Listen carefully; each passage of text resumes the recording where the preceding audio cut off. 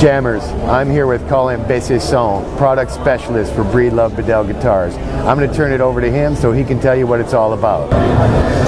For about the past 10 years with my career here with Breedlove Guitar Company, one of the main things I've been hearing from everybody is how do we replicate the acoustic tone that we find in our guitars.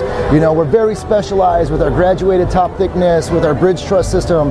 We have an unpronounced balance that is unequaled, in my opinion, of course, to anybody in the industry. We're also known for a very big projection in our rival design. So again and again, I would just hear, how do we really recreate that tone, that voice of the guitar? And well, it came to me after a meeting with one of my good friends, Lloyd Baggs of LR Baggs Acoustic Amplification Company, and we talked about the opportunity we had to work with their NAMM system, which is essentially a condenser mic that sits in the underbridge plate of a guitar that picks up that natural frequency, removing any of that piezo quack and basically, like I said, giving us the true voice of the instrument.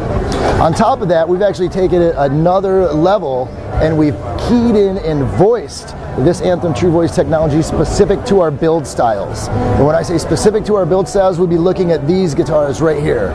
We have our original design concert body, we have our original design CM body shape, and we also have our original Breedlove design auditorium body shapes, all in our different back and side wood combinations. Our concert is found with a myrtle wood back and sides. The CM is a Indian rosewood back and sides.